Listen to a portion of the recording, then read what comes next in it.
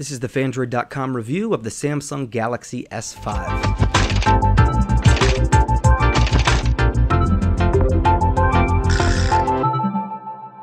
At first glance, it doesn't seem much has changed from the Samsung Galaxy S4 to the S5. Volume rocker on the left, power button on the right, USB port on the bottom, and tic-tac shaped home button right above it, just like the S4. A 3.5mm headset jack and IR blaster sit on top of the Samsung logo, where you'll also find an LED light, ambient light sensors, front-facing camera, and earpiece, just like the S4. Removable plastic back, this, that, and the other, just like the S4. You get the idea. Everyone's calling the Galaxy S5 an iterative release, and painfully overusing the charge that it's evolutionary, not revolutionary. The smartphone market has matured a bit. It's easy to be dismissive. But if you stop and really think about what Samsung has accomplished with the Galaxy S5, it's pretty remarkable. The 5.1-inch screen is bigger.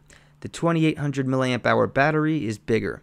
The 16-megapixel camera, bigger. At 2.5 GHz, the quad-core processor is bigger.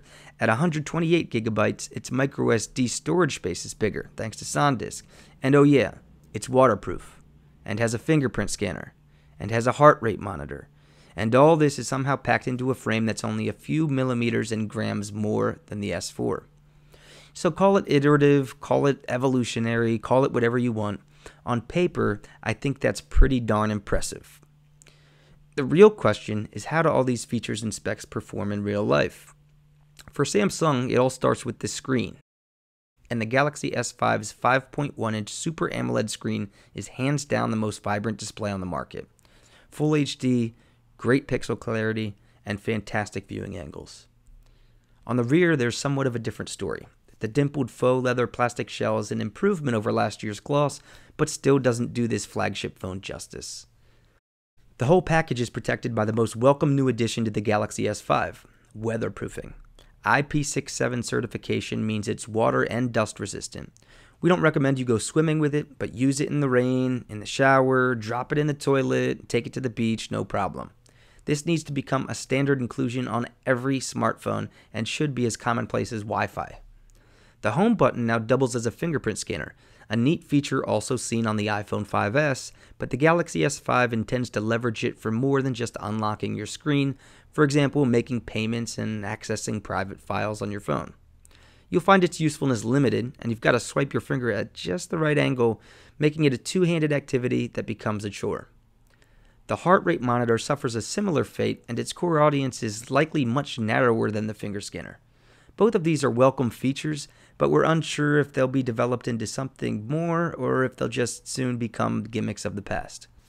The S5 runs its heavily customized TouchWiz UI over top Android 4.4 in what seems like a transition year for Samsung.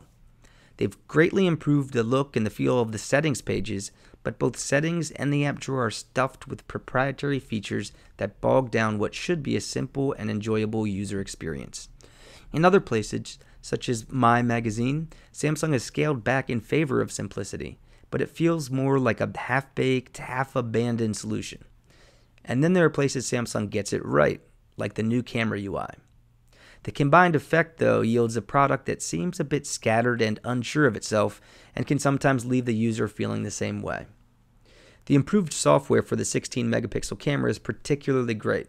Samsung's reorganized menus for consistency, put the most important options front and center, loaded additional options in an overflow menu, and the result is a breath of fresh air. The camera itself produces great photos in broad daylight, but struggles heartily when conditions aren't optimal. I was hoping for a bit more with the S5 camera, but it's a decent shooter with the capability of taking great pictures. Its main problem, which seems like somewhat of a theme in the S5, is consistency. Some new shooting modes include selective focus and a highly improved HDR experience, which are welcome additions, but can't make up for the S5's shoddy performance in low light conditions. What the S5 lacks in software consistency, it makes up for in hardware consistency. This thing is lightning fast, and I found nothing but smooth sailing in terms of performance. If you've got an older Android phone that freezes and stutters or loads slowly and has bad battery life, you'll be happy to know the Samsung made these frustrations a thing of the past. Peak performance and the S5 definitely go together. One final gripe is with the S5 speakers, which deliver a poor audio experience at full blast. If you listen to a lot of music or watch a lot of videos, YouTube, or crank audio while you're playing games, you'll probably be disappointed by the tinny and muffled audio delivered by the S5. Overall, the Galaxy S5 is a great phone, packed to the brim with features. It's absolutely amazing Samsung was able to cram all this into such a tiny frame.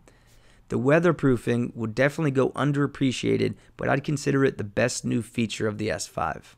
The fingerprint scanner and heart monitor will be knocked as gimmicks, time will tell if they are, but their inclusion brings absolutely zero downside, and they can be kind of neat.